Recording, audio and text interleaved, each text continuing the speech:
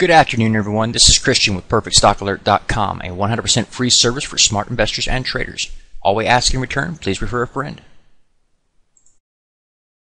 Today we're going to be looking at depreciation. As I do in each one of these videos, I will give you the actual definition and give you an example and maybe even take it a little step further and give you guys a little bit more insight into the actual terminology here.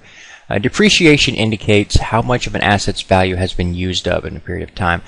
For tax purposes, businesses can deduct the cost of the tangible assets they purchase as business expenses. However, businesses must depreciate these assets in accordance with IRS rules about how and when the deductions may be taken based on what the asset is and how long it will take, or how long it will last.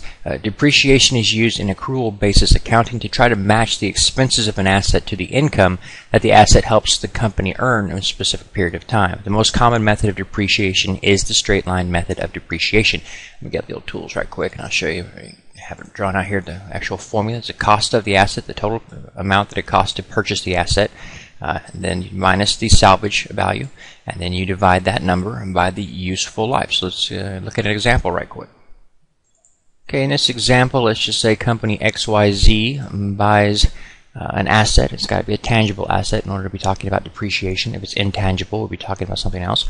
The cost of that asset was $150,000, and let's say that piece of equipment had a salvage value of $50,000. After it was all used up, they could probably sell it and make $50,000 on it. So the useful life of this piece of equipment, they expect that to be about 5 years, and of course that's something that you can have some leeway with there, but in any event, they assume it's going to last 5 years. So this is how the math would work. We take the $150,000 cost, we put it right there.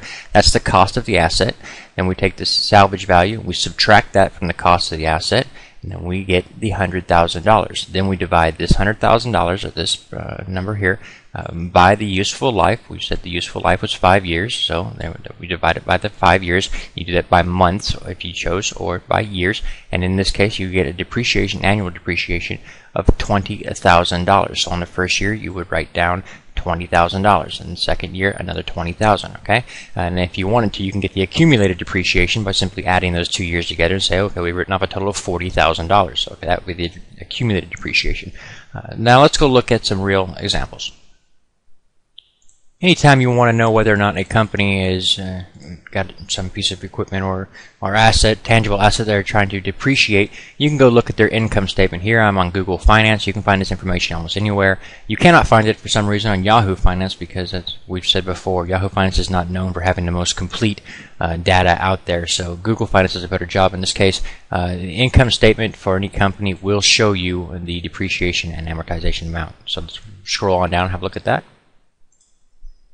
Alright, move on down here. Okay, I got the old tools again. Alright, here we can see we're looking at the depreciation and amortization, and they are together.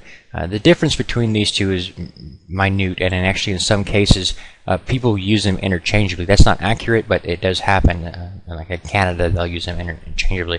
The reality is depreciation is used for tangible assets, things you could touch and feel.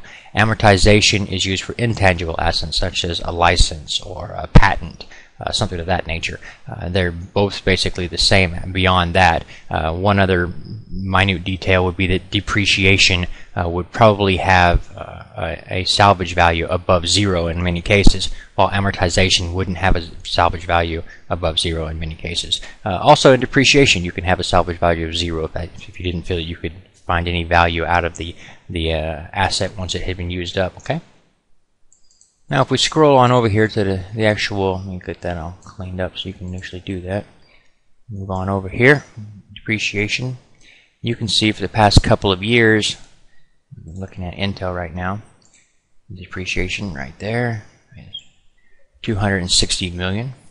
Previous year is $18 million, and the previous year was $35 million. Alright, now if you're asking yourself why are those numbers not the same, the reality is in the real world, a company would have many different items that they are depreciating and amortizing. And these items were selected over different time periods. So some of them are going to expire in a couple of years, and others will be just now purchased and would be on the books for a long time.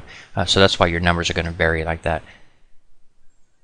Now let's get into the tricky details here. In many of the cases, when you see these numbers here that are recorded right here, 35 million, 18 million, 260 million, this is money that the company is taking and setting aside, knowing that eventually they will, in most cases, have to replace that asset.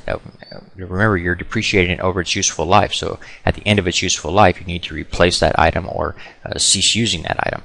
So in many cases, this money is just being set aside to purchase that item again down the road. One asset, a tangible asset that is not depreciated would be real estate. Land is not depreciated, though plants are, and buildings, that type of thing would be. So whenever you're thinking about looking at a company in this way, some people do consider the fact that this money is just actually sitting in the corner there at a company. They will use that. They will actually use it to go increase the amount of debt that a company can obtain, actually using this money here as collateral. That's kind of silly, but it is done, and they do it believing that down the road they will actually the leverage they get from the debt will be able to afford them the ability to expand beyond the time before the time period runs around, where they're going to actually need this money again. And I'm sure it's been done successfully. The reality is you can't predict what's going to happen in the future of the economy, and if you get in a tight squeeze, you can get caught with way too much debt on your books, and then you get in really bad spots. So there's just different ways to view it. I personally think that it's a real expense of the company. They will eventually have to replace that equipment that's going to wear out and so forth and so on. So now you know. Please take a moment to review our disclaimer. The information provided herein is our opinion only. Under no circumstances do any statements here represent a recommendation to buy or sell securities or make any kind of an investment. You are responsible for your own due diligence. To summarize, we do not provide investment advice, nor do we make any claims or promises that any information here will lead to a profit, loss, or any other result. These videos are for educational purposes only.